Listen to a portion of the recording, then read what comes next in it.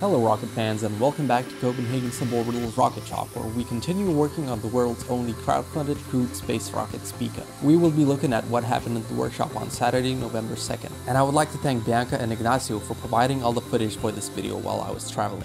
So from what I can see, Thomas and Scott were cutting more Spica parts on the plasma cutter. We already have welded the flanges that will go onto the intertank section, so these 120-degree cutouts will likely be welded into flange rings for the propellant tanks that we aim to build right after the intertank section and the long seam welder are done.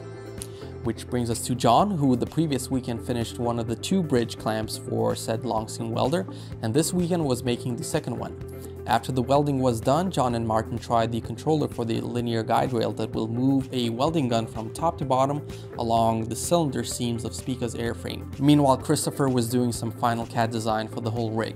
Martin also got some welding done on the space capsule prototype extension with some help from Bianca as well. We decided to extend the space capsule prototype a bit more just to make sure we have more space than we will hopefully need, so we don't run into a scenario where we start placing things in the capsule prototype and find out the room was not enough. Especially since we don't know the exact size of the tanks we're going to use for the reaction control system of the space capsule. And to find that out, we'll first need to try a few different cold gas nozzles and measure their thrust, for which Adrian was adding anti-aliasing filters to his electronics to decrease the chance of high-frequency signals interfering with his measurement data. And one more thing I would like to add is that we put a link to a free version of Rockets VR in the description box of our video from Sunday, which is a virtual reality experience where you can explore and compare different rockets to one another side by side, including Spica. So if you would like to give it a try but aren't able to support its developer Casper on Patreon, you can still get a feel for it through that link to a free download. So if you have a VR headset, we hope you enjoy. But that is it for now. If you don't want to miss our rocket updates, make sure you subscribe and click on the notification bell, and we'll see you next time when we're one step closer to space.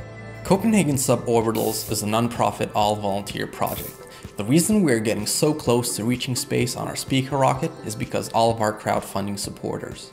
If you've been following this project and feel passionate about new ways of exploring space and building rockets, you can help us out by going over to our website, www.copsub.com, and becoming a supporter with a small monthly or one-time donation that helps us pay workshop rent and buy materials.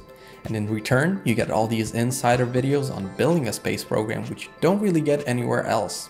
So on behalf of everybody at Copenhagen Suborbitals, thank you for your support, and we'll see you next time.